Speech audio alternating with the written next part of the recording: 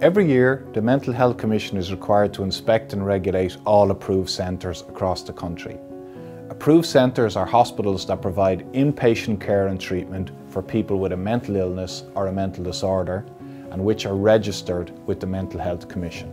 Any approved centre that fails to comply with legislative requirements will be subject to enforcement actions.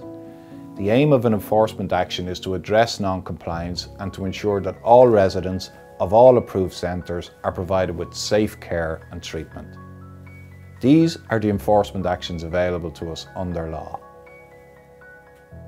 A corrective and preventative action plan is a plan provided by the approved centre to address non-compliance and put measures in place to prevent reoccurrence.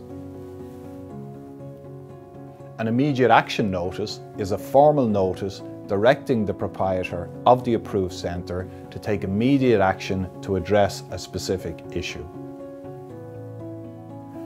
A regulatory compliance meeting is a formal meeting to discuss a serious incident or concern with representatives of the service.